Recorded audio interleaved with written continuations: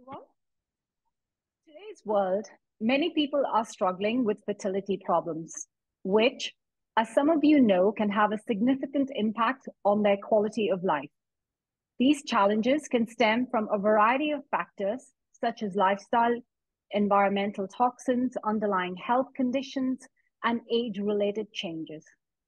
In response to this growing trend, a new generation of experts are focusing on a holistic approach to improving fertility. They recognize that fertility is not just about reproductive organs, but also involves the whole person, including their physical, emotional, and mental well-being. Today, we are honored to introduce two of these experts who will share their knowledge and insights on how to improve fertility holistically. Jackie and Bethany, please introduce yourself. There we go. Fertility for women and men. So I didn't want to leave the men out, obviously, because vital part of it and very overlooked. Yeah. Because what's the word? The focus is always on women, which I think's a shame. Yeah. Okay, one of the greatest obstacles to successful implantation of embryos and reasons why implantation fails in many cases is an inflammatory environment. Okay, I am Jackie. I have been in the health and fitness industry for over 30 years. I have a degree in sports science and business. I also have my acupuncture degree. I've been 21 years as an acupuncturist and a female health specialist. I'm a founder member of the Zeta West affiliated acupuncturists.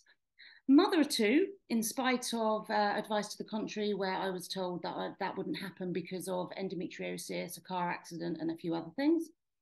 And my purpose is to enable people to reclaim their health, wellness, and fitness. I'm Beth. I also have an acupuncture degree and I've done an advanced level diploma in fertility acupuncture. I'm a member of the Advanced Fertility Support Network as well as a member of the Acupuncture Fertility Network. I'm currently pregnant and my purpose is to teach women how to understand their bodies and their cycles. Grandma here. Are you that one? Yes. So how we approach working with a patient. So obviously acupuncture is amazingly helpful when it comes to fertility. There's lots of ways that we can modulate and help women's kind of cycles, ovulation and things like that. Alongside this, we recommend nutrition and supplements, exercise and movement. We teach our patients about the effects of stress and the importance of rest, sleep and relaxation, and just how important it is to think about the mind, body and spirit as a whole when you're thinking about fertility. I'm not sure why I decided to put myself doing a handstand there. I don't know why, but that's me doing a handstand. Anyway, our real five a day is oxygen, water, essential fatty acids, which is a huge part of what we're going to discuss today. And when I say essential fatty acids, people seem to think if you advise taking omega-3 or you advise any of the 11 essential fatty acids, people are like, oh, it's just a supplement. No, essential. It's literally in the title. They are essential fatty acids and shouldn't be overlooked. Nutrients, vitamins, minerals for life from nutritious food. I do believe we need to get some from food. It's just our food industry is not great. And of course, clever supplementation with natural and food-derived supplements. And then obviously movement, because we want nutrition in, waste out, so we want healthy bowels as well. Okay, when we're working with women who are struggling with fertility, we have many, many emotions you're dealing with. So anybody who's going to start discussing fertility or any of the period menstrual issues, please handle these ladies with care. You may have someone who's right at the beginning of this journey, or you may have someone who's 6 cycles in, and guilt that they feel about not being able to get pregnant, the regret, the anger, disappointment. These are all emotions that they're generally feeling, especially if they're currently going through anything. Shame that they can't get pregnant, failure that the job they're supposed to do isn't happening and their body's failing them, envy of other people. Some people are not envious at all. Some people are very loving, but actually when you get the behind closed doors, they want to let out that it's not fair emotion. Yeah. And that's okay. But when you're going to have a conversation with fertility patients, just remember there's a bigger picture. If you start throw in supplementation and advice at them, just remember to hold them, look after them, because they do need that. Yeah, you have to take it very gently with them and suggest things one bit at a time, because normally they've had so many people giving them so much advice, they feel a bit overwhelmed. So yeah, you have to be very gentle with how that happens. And I was speaking to Zita West recently, and she said if she wants to introduce a vitamin or a new mineral or something into her package, she has to be very careful, because the women are so highly strung with stress that they don't like even a tiny change. So just, look after them and explain. The thing at the bottom, epigenetics. We do inherit things from our parents and from our grandparents and basically, the family line. That doesn't mean that you're actually going to be stuck with that. What happens is you get a set of epigenetics, but your diet, lifestyle, etc., will have an impact on that. So you won't necessarily, you'll have a match, but it won't necessarily be lit unless you have a bad lifestyle that leads to that. You don't have to look at your parent and think, oh, because if they've got this, I've got this. Yeah, because mum has endometriosis and managed to have 2 children. I've got endometriosis and I'm currently pregnant, so it doesn't mean that it's the end of the line as well. So this is kind of the Western world fertility pathway. It can kind of ebb and flow between all of this stuff, but generally before the first GP appointment, this is a golden time of targeted advice. We generally want to say to patients, give us a year, 3 months to a year, but ideally a year to kind of prep the body, get all the nutrients right, get the supplementation right, get the menstrual cycle in the right place to really have the body in a healthy place to then start to try to get pregnant. There's very little education about getting pregnant, but there's masses about not to get pregnant, including all the contraception that they just put young girls on, which creates loads of problems in itself. But the journey starts when a problem has been identified. And there's very little easy, accessible advice on health, nutrition, lifestyle, stress, etc. So when you go to the GP, they generally say to you, have you been trying for a year? And if you haven't, they'll normally send you away and wait till you've been trying a year. We say to gently suggest that you have been doing it for a year. Improvise and say that you've been trying for a year. And then from this, they should give you hormonal blood tests, an internal scan, and they should also do a semen sample. And then if that comes back that there's bigger problems or you're still struggling to conceive, or my favorite, they label you as unexplained infertility, you then get passed on to a fertility clinic, sometimes through the NHS, sometimes private. And then this is where you get more tests and invasive scans. Very little, if any, lifestyle advice is given, and they'll put you on Clomid, which helps with ovulation, or they'll do IUI, IVF, or ICSI. So IUI is basically where the sperm's put into the uterus. IVF, as we know, the egg and the sperm are put together in a dish, and the best sperm still wins at that point. ICSI is where a sperm is put into the egg. So they pick the sperm. That's the difference with those. And ICSI is often used if they think there's a male factor involved as well. And then they can give you some counselling, which helps with your emotional and mental health led. However, there's no kind of nutritional lifestyle counselling. Again, it's very much when you're in this, you get thrown in the deep end and you don't get supported around the outside of what's going on. It's very much just focused on the mechanics, I'd say. Very much the mechanics. And then if this still isn't successful, they can sometimes suggest egg or sperm donation, depending on where the problem is and what's going on. And then again, if this isn't successful, people can then think about like surrogacy, fostering, adoption, and options like that. But support is required at all stages, and being of optimal health is really vital for everywhere in this journey. You'd rather be prepped with that at the start, but no matter where you get someone, you can always improve their health. IVF was originally for plumbing issues, is how I see it. You know, someone didn't have any tubes or they were blocked, or there was that sort of issue. Whereas it's now kind of being used for everything before lots of stages that could be put in place. And I think we need to kind of somehow get that out there, that There are lots of things you can do before it becomes over medicalized. We do still need this, and we don't underrate any of this or undermine it. However, there is lots of stages that can be helped if you can find the right advice, but it is overwhelming out there, especially on the internet. Yeah. GPs and fertility clinics. Nutrition in general is excluded, and I have spoken to a few people because when I was doing this I thought I better just check that, but it's still pretty much excluded. It's medication based.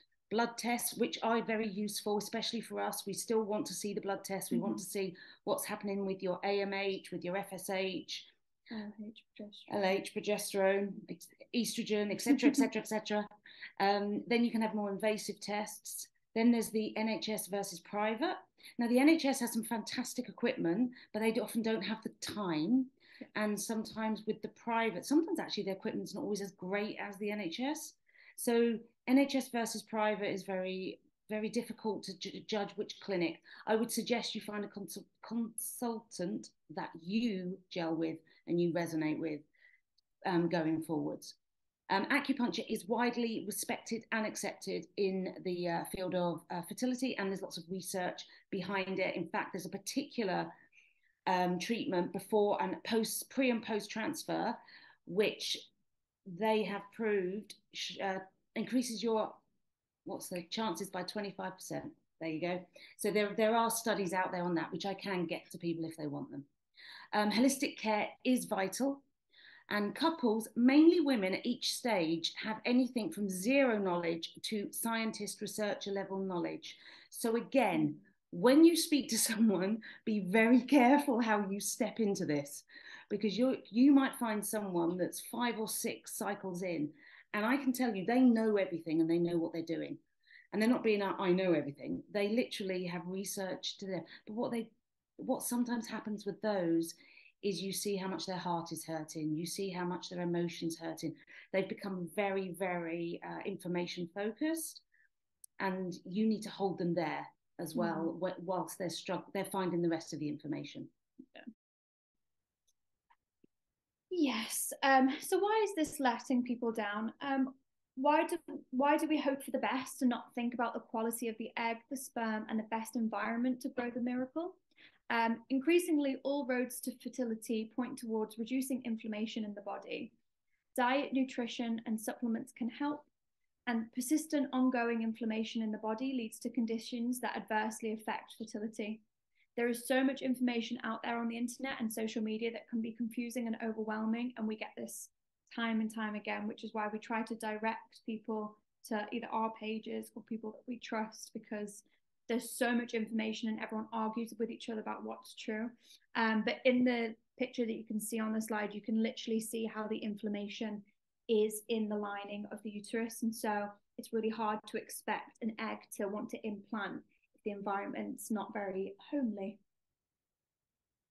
Well, you need it homely. You need it homely. You need it homely. You need some of that thinking. So we can help. I'm going to briefly talk just about these products, and we're going to go on to some other information. But basically, the Zanzino products can help support women at all stages of fertility in men and women. Wouldn't it be great to have this as one of the first steps and never have to ever visit the GP? Imagine, or you go to the GP and they say, right, let's put you on the full health protocol. I have always, for at least 20 years plus, advised multivitamin and mineral supplements, essential fatty acids, and gut health supplements. I have landed with Zanzino because they are by far the best product I have come across. But there are others out there. You also need a rainbow plate, protein-rich diet, test-based nutrition, and supplementation.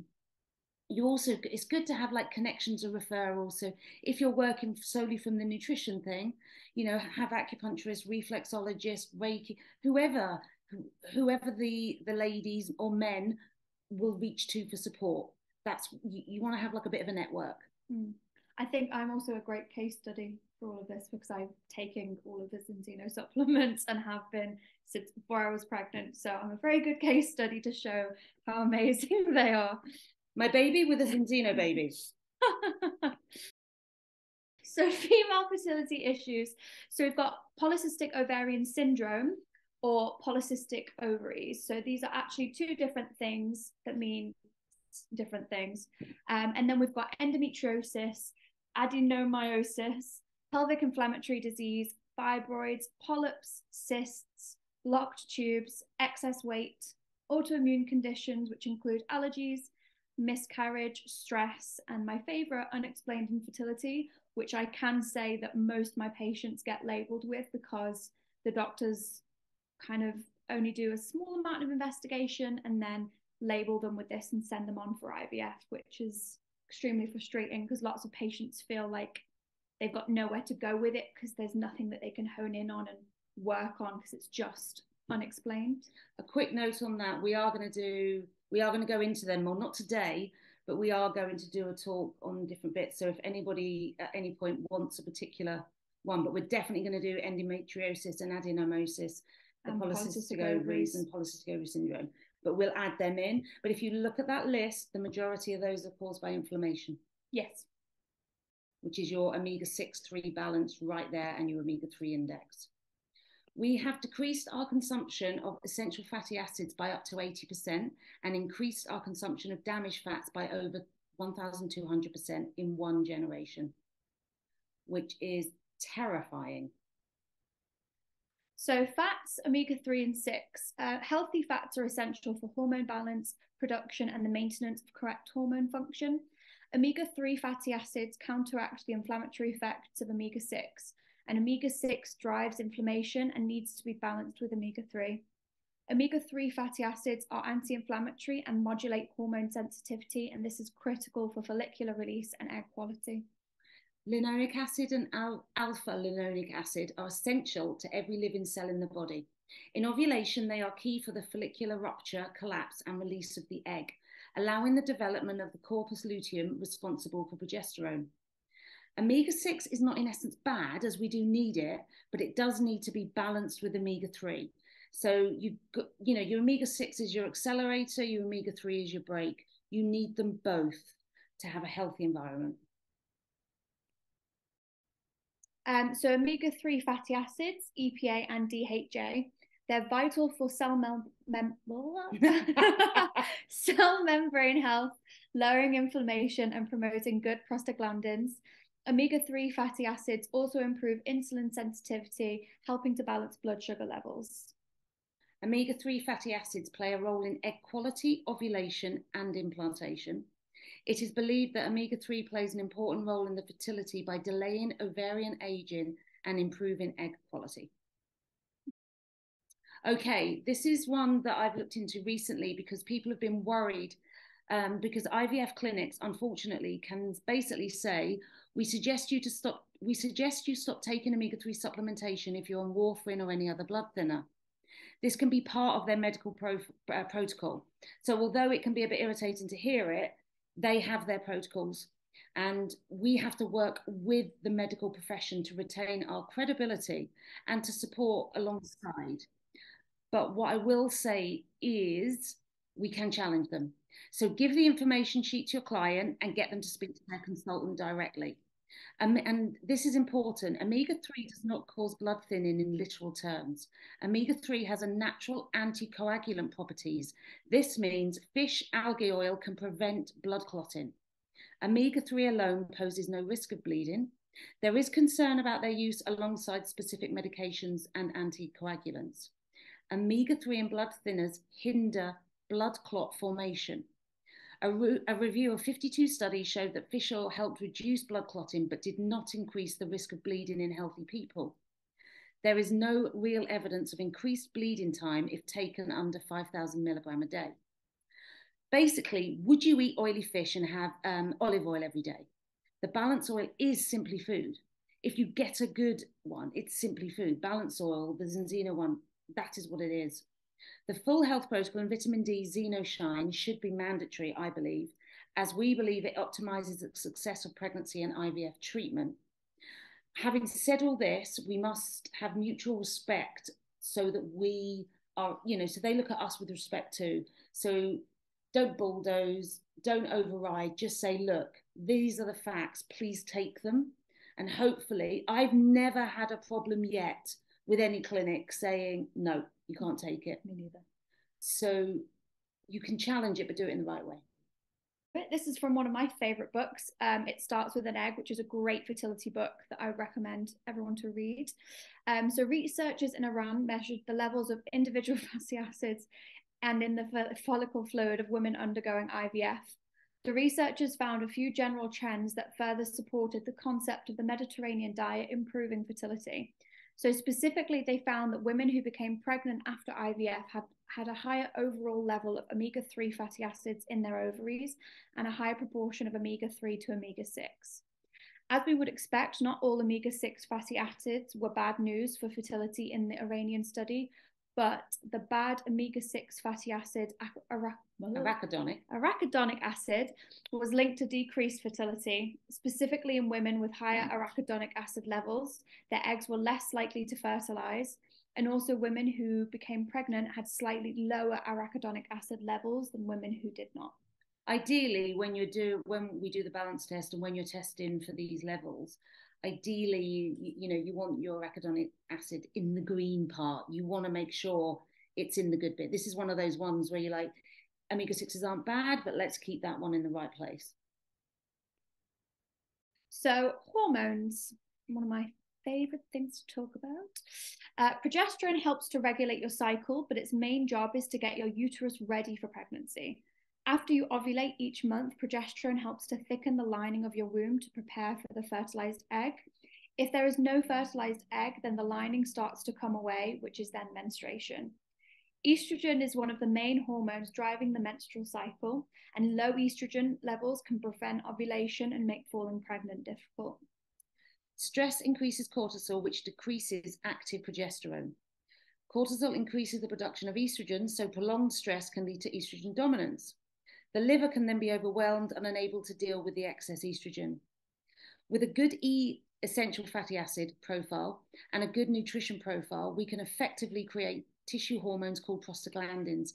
These are anti-inflammatory and essential in the regulation of the reproductive system and blood flow. Can you see how important this is? It's so important.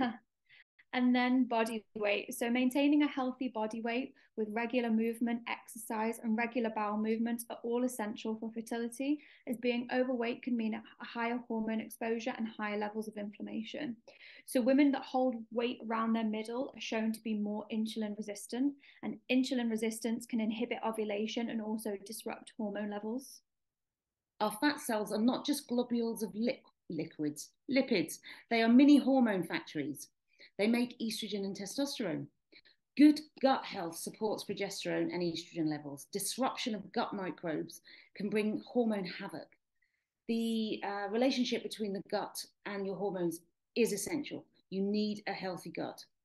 Being constipated is another issue that leads to overexposure to estrogen. The body discards excess hormones through our stools. When we get constipated, the waste products seep back into our bodies through the intestinal wall and then get reabsorbed. This is why we need good gut health, because you'll just find otherwise your estrogen's rising again. Yeah, and so it's really important to ask people about their bowel movements, yes, which they don't like talking about. No. And to get... I like talking about bowel movements. Well, yeah, but to get good details about them, kind of how often they're going, what's it like, and all of that stuff, rather than just, are you regular? Because to them, they think they're regular, so they'll just say yes. So you have to press a bit further than that. Because ideally, people need to go to toilet every day. So cell membrane fluidity. Gametes are an organism's reproductive cells. The female gametes are egg cells and the male gametes are sperm. So eggs and sperm are cells. And what's important about cells? We want good cell membrane fluidity and we want our cells to be optimum. So cell membrane composition and its structural architecture are critical for the health of the cells. We need sound cellular structure and fluidity to allow nutrients in and waste products out. We need essential fatty acids for this. We need healthy, functional, receptive, and responsive membranes. So, and now we have male fertility issues. So, against standard perceptions, 40 to 50% of fertility issues are male factor. Sperm counts in Western countries have dropped by 59% in the last 40 years, leading straight to ICSI rather than investigating male factors. There's a tendency to focus on the female fertility issues and overlook any male factors. The optimum health of sperm is vital. and there is a higher omega-6-3 ratio in men having fertility issues. And so within the kind of 3 factors of sperm that they test, you have your morphology, which is your structure, which can affect your fertilizing ability. You then have your motility, which is the sperm movement. And then you have your count/volume. And so you need good levels of semen to transport and provide energy for the sperm. And then what also affects male fertility is testosterone levels, age, and your... Hey, Mick Jagger didn't realize that. No. Sorry. Varicole, which is abnormal dilation of testicular veins, or seminal tubes can be blocked, or sperm DNA fragmentation, which is abnormal genetic material in the sperm. This should be below 25%, and this can lead to male subfertility, IVF failure, and miscarriage. And sperm DNA fragmentation doesn't get tested immediately in men. It's something that you have to push for. And what they're starting to see in research is now that miscarriage is potentially more of a sperm factor problem than a female factor problem, as the sperm creates the placenta and it keeps everything going. And so if you've not got good quality sperm, miscarriage could be happening. And lots of women don't know this, and they kind of get the blame for everything going wrong, but it's completely not just on them. And it's not unheard of, and it's generally old school consultants, but it's not unheard of for them to look up with the sperm result and just look up and go, hey, you're doing great, at the man, because he's got, which looks like an okay sample, but on deeper investigation wouldn't be. Yeah. And that's when the men need better antioxidants. Oh, where have you gone? So men produce sperm continually. It takes 3 months to make sperm. Sperm do not like heat. Keep them away from heat. Diet and lifestyle changes offer the best way for men to optimize their fertility. Antioxidants, good multivitamin and mineral, but they also, obviously, they need a good cell membrane or they're not going to absorb it. So it doesn't matter if they take the best multivitamin in the world, they need to be able to absorb that. So they need a good cell membrane. Exercise is very important, but not cycling. Cycling's not great for the little sperm houses. Frequent ejaculation. Omega-3 improves sperm quality, motility, and count. Semen is rich in prostaglandins, and that is produced from omega-3. Sperm DNA fragmentation test will give you much more information, but as Beth said, they don't do them as much. It's very annoying. So omega-3s are vital for sperm health. Sperm contains a significant amount of omega-3 fatty acids, just like your brain and the eye. These fatty acids influence the morphology of the sperm. In particular, DHA is necessary for binding the building blocks of the acrosome at the tip of the sperm cell together. It is the job of the acrosome to penetrate the egg. So can you imagine that poor egg's trying to do its thing, and the sperm's like, oh no, I'm not formed properly, I can't get in. That's exactly what happens. Do you not like that? It's a great presentation. Thanks. So mental blockers that can come with fertility. So lack of control and power. If you don't know the information, you don't know what you're doing wrong, it can just feel very overwhelming. How much do you want a baby? So this comes up for us quite a lot, because like the next bit that says cake and chocolate, you'll say to someone, for your fertility, I need you to kind of give up sugar and look after your health. And they go, oh, but I quite like cake. And you go, you know, how much are you prepared to do to get that baby? And on the back of that, you will then get people say, but Rita down the street, who's 50 stone and takes lots of drugs and drinks alcohol all day, you know, we can't do the comparison. The next one, comparison, the death of joy. It's very difficult. Rita down the street might be 20, and when you're younger, you know, everything works better, even though you're destroying it bit by bit externally from bad lifestyle choices. So what we need to do is say to whoever's in front of us, female or male, is it doesn't matter what other people are doing, we are dealing with you, and we want you in the best health. Forget everybody else, let's get you where you need to be to get what you most want, and that's the baby. Yeah, and also people don't realize that the state of your health, both male and female, before you even get pregnant, determines the health of that child. So even if Rita down the street is doing all sorts, she's not giving that baby the best chance she can, because she's not got her health and nutrition in check before starting to try for a baby. So yeah, also people think about giving up alcohol, think about lifestyle choices they're making. And also affordability. People don't like paying for kind of good quality supplements and paying for their health, and it's quite hard to persuade them sometimes. I've got an acupuncturist friend who, in her clinic, she will always see the couple together. But actually, if somebody says to her, I can't afford this, she just says, well, you can't afford a baby then. I personally find that slightly harsh, because you find a way, you know, whether you put the baby has to sleep in the drawer like the olden days. But what her point is, she's saying, put yourself first. And it's about prioritizing, you know, just prioritize these choices to get yourself in good health. And with the omega-3, when the woman is pregnant, you need the EPA and DHA, because the EPA helps transport the DHA to the baby's brain. And when the baby's born, there's a golden week where the omega-3 lifts, but actually whatever the mum's omega-3 index is and whatever the mum's omega-3/6 ratio is, the babies will be. So it is really important. These are some testimonials. This is a lovely one. So being told you have unexplained infertility is like being spun around 1,000 times and then told to find your way home. You are at a crossroads in a pitch black, no lights, no direction, no one to ask. Apart from speaking to a stranger about coming to terms with it. When they don't have the answers, you want the answers too. That's where I started my IVF journey. After IVF cycle 1, I was left like jelly. There was no strength until I found acupuncture.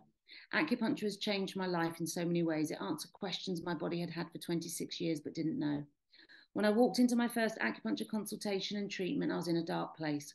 2 hours later, I walked out in the light with no weight on my shoulders, a plan and a mentor to help me go into battle. If there was one thing I'd recommend to anyone embarking in fertility treatment, it's to invest in your holistic care. Find someone that treats you like a human, treats your symptoms, treats your mind, heart, and soul. They want to heal you and cure you. For anyone about to start IVF or assisted fertility journey, please stop for one day and look up holistic care. I'd never heard of acupuncture for fertility. I'm not using infertility anymore, as I only use positive words. So for cycle 1, I was on my own with no support. I had no idea about blood supply to your uterus helping. I had no idea that cold feet are not good for fertility and cold food are not good for fertility. I was lucky that I'd been told to follow Zita West on Instagram, and when I read about her affiliated acupuncturists, I was so lucky that I lived 3 miles from one. I learned so much in my first acupuncture session with Fair with a Wellbeing, who is literally one of my most favourite people in the entire world. I learned about damp. I was taught about what is a normal period. I never knew the periods I'd suffered from the age of 14 were abnormal and was my body's way of telling me that something wasn't right. I was heard and listened to. I was able to express my devastation of the news I had received. The feelings of shame and failure were met with compassion.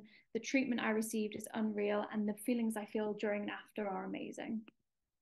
For me, holistic and nutritional care is the most important treatment to build alongside the fertility journey.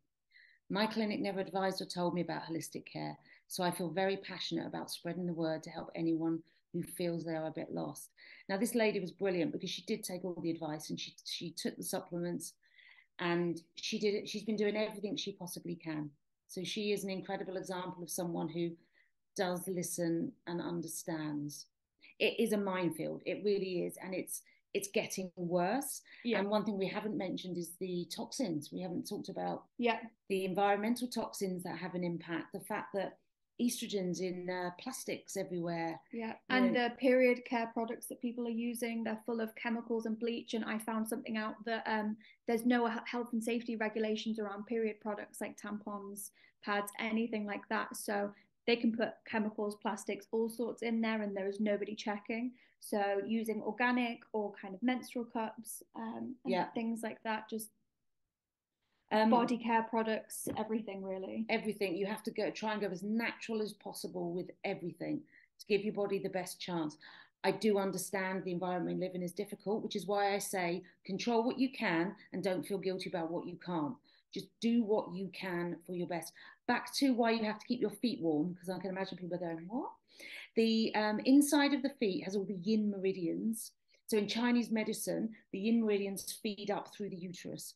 So what you're doing is you're keeping the feet warm, so the warmth goes into the uterus. So you've got this lovely, gorgeous little environment in the uterus. And then also the cold foods thing is especially in winter, for because patients will say, well, I'm eating really healthy because I'm eating salad. But if you're eating salad in winter, that's cold food, and then your digestive system is having to work harder to warm up the food so that it can digest it. So warm foods like roast vegetables, soups, and things like Bone broth. Bone broth. Bone broth. Love bone broth. Is best kind of thing you can do for your body when you're trying to conceive. Holistic care is the care of the whole person. I've found that the word holistic has been a bit, as I'm doing that, has been a little bit hijacked, and people kind of, I'm going to use the word diss. Who do I think I am?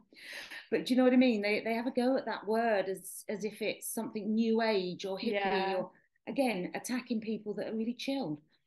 So holistic care is actually the whole. So holistic care, it's not about looking for a specific remedy or therapy. This is about looking at the person in front of you and working out how you can best help them and how they can best help themselves. It's not about you healing or curing them. It's about you working as a team to work out what fits with their life and how you can help them get that baby. This is Beth. This is my favourite picture ever. I woke her up to have a passport photo taken. She was not happy. I've never lived it down since. So the key messages are that the egg and the sperm are simply cells. Cells need to be nourished and have good cell membrane fluidity. And it takes two, so please don't leave it all to her. Being a healthy dad leads by example. Yes, you can improve sperm. The sperm is made every 3 months and can therefore be altered. A man can make a huge difference and impact to the sperm quality by focusing on nutrition and lifestyle. The uterus needs to be a 6-star hotel and not a highway motel. So basically what you want is you want a room with the trouser press. You don't want one of those rooms that's got none of that. Hairdryer, trouser press, that's what you want. It needs good blood flow to the uterine artery, and it needs to be free of inflammation and needs to be a healthy environment. You've got to keep thinking your inside matters, really matters at this point. You know, you're making a human being. You're literally, I mean, how incredible is that? And then you want to go on to produce milk, and that blood makes milk. So you want your blood to be as good as possible. A top quality egg, a top quality sperm, and a top quality environment. This gives the best possible chance for your baby. Zinzino products can support all of the above alongside a healthy diet and lifestyle, of course. You can't just take products and then go, done it, sorted, and then go and have, I don't know, a kebab and 20 pints of lager. It's all about balance. But I'm also not saying don't have, I was told years ago, if you're going to advise someone to have alcohol, have a good quality glass of champagne or a good quality glass of red wine. So if you're going to drink, whilst you're trying, just enjoy it and make sure it's the best quality. Yeah, because you still want joy as well. Yeah. A lot of fertility journey can rob you of your joy because you spend your whole time focusing on what you can and can't do, what you should be doing. And you need the joy, you need oxytocin because it helps when you're trying to conceive. So yeah, bits of joy as well sprinkled in are really important. And interestingly, oxytocin can be released when you hug somebody, but you have to want to hug them and love them and stuff. And often in fertility, the man and the woman hate each other, which is difficult when you're trying to get them to have sex. Yeah. And even if I suggest to them, oh, have a nice hug, release some oxytocin, they're not a fan of this. They don't want to do that. So you want to encourage all these hormones out and laughter, and you know, have a glass of champagne so they relax and have wild sex when great. Have wild sex when you're ovulating. It doesn't have to be regimented sex with your legs up against a wall. Yeah. And then so they give me a year to prepare. So you plan for a wedding, why not a baby? You spend thousands getting ready for that one wedding day. Why would you not invest that in a baby as well? Yeah, a baby's going to be there forever. A wedding day's a wedding day. And then you've got the marriage, which is a whole different thing. I'm not even going to go onto that subject. The marriage is a whole different thing to a wedding day. Yes. Yeah. Other supplements. So there's a folic acid methylfolate thing that's happening at the moment. So folic acid is what they recommend to lots of women who are trying to conceive and to take during pregnancy. Methylfolate is the naturally occurring version of this. And so what they found is that lots of women have a gene that means they can't absorb folic acid, whereas everybody can absorb folate. So we always recommend to women who are trying to conceive that they take folate rather than folic acid. Then the vitamin D, xenoshine, it's a regulating factor for your hormones and immune system. CoQ10 improves ovarian response and egg quality. The xenobiotic improves your gut microbiome and vaginal microbiome. And then we always suggest a good quality multivitamin. Now, I've said about the xenobiotic. Now, some IVF clinics, because they are really starting to test the vaginal microbiome now, there are a few other products out there. And some clinics actually do a pessary that's straight into the vaginal microbiome. Personally, if you fix your gut, it's going to fix everything. So you just need to really focus on having a good gut microbiome, and everything else will fall into place. But they are testing the vaginal microbiome more. They are giving antibiotics quite a bit to fix this, which means even more so you've got to have a good gut microbiome to fight the antibiotics that they're suggesting you put inside. Yeah. And then with the good quality multivitamin, it's the Extend. Or we recommend Z to West as well. We do recommend Z to West as well. Balance. Because there is good stuff there. What else was I going to say then? It's gone. See? Menopause. The brain is gone. Something else I was going to say. It may come back to me. So thank you everybody for listening. This is all of our details. So if you have a question that you want to send to us that you don't want to ask us now, feel free to message one of us. If you're speaking to one of us, you're generally speaking to both of us. So whichever one of us you contact, it's the same thing. Or if anybody has any questions or anything now they'd like to ask as well. I've got a question. I can't remember what I wanted to say. Clearly it wasn't that important. I know. There's a very, very famous pregnancy supplement that you see on buses. Just can't name things. It's not very good. It's got synthetic things in it, and it's not got everything you need. And I would, if you can, strongly suggest people don't take it.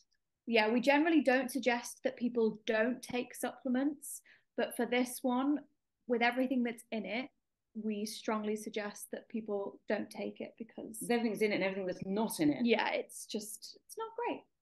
So get good advice, because you don't want to spend money on supplements that aren't working. Yeah, that's a massive waste of money. When people say to me, "Oh, that's expensive," and I said, "Well, so's the one you take because it's not working." Yeah, so that's a really expensive waste of money. So yes, sorry, that's my little supplement rant. But anyway, any questions, anybody? That was absolutely fantastic information. But I do have a question. So you said linoleic acid would help with fertility. What foods are rich in linoleic acid? So you've got linoleic acid and gamma-linolenic acid. So you've got your ALA is your plant-based omega-3. So when you're talking about that, you've got your walnuts, which are apparently very good. I remember Colin Robertson saying he encourages women to have that against breast cancer. Who knew? So walnuts, blueberries, spinach, linseeds, flax seeds, chia seeds. Okay. I think that's it for they're the plant-based omega-3s. And then you get your linoleic acid you can get from like meat products and bone broth and things. Yeah, and just for everybody that's here, our blood test, we have a blood test, and that lets us know our arachidonic index and where we're sitting at with it. And usually it's poultry. If it's not free range poultry, organic poultry, that's what raises your arachidonic index, because chickens and eggs that are not allowed to roam around and eat worms and are fed grain are usually what will raise your arachidonic index. Am I right, Jackie? Yeah, because the grain is full of omega-6. Yeah. So it raises that, yeah. Because people think, oh, I'm eating chicken, it's healthy. Well, it is. It's the right sort. Correct. Yeah, because I'm really into, I'm not going to name any supermarkets, but One of my friends, her dad's a farmer, and there is a supermarket that has won the best animal welfare for the last 4 years, and they have higher welfare chicken, and that they insist that chicken is fed omega-3. I love it. So just for anybody out there, look for higher welfare chicken when you're buying chicken. If you don't want to go for the full organic free range. That's good info. I like that. Samantha, do you want to add anything? If you want to unmute yourself, and if you would like to add something there. No, I thought that was excellent. Really enjoyed the session today. Especially, the link between the emotions and the fertility, because I do a lot with trauma. So yeah, and that's really high and causes the stress levels and everything to be high. So when I have people on the protocol, I think in terms of the protocol, it's really interesting because a lot of women feel like, especially when they get pregnant, that's the time in which they're kind of like, oh, when can I come off it? And they don't realize, they don't realize it's kind of like they don't want to extend it all the way to the end. Yeah. And after, when they're breastfeeding, it's like, no, continue. In fact, continue for life. Yeah. Be healthy forever. Yeah, it's so interesting because a lot of the research says that women will change their habits on the basis of becoming pregnant, and once they get pregnant, it's kind of like, okay, I'm done. Yeah, brilliant session. Yeah, that was really, really interesting. How does a raised arachidonic acid affect sperm? There's loads of questions. Beth can do the questions. I did see the endometriosis one. It's probably going to be about 6 weeks probably before we can pull that one together, but we will definitely pull an endometriosis and adenomyosis. It's getting late, that word. We will do one on that. It's really good because my arachidonic acid was really high, and I changed my chicken. So that was really good information on my test. So it's important that we look at our diets as well as taking our omega-3. So it's, completely.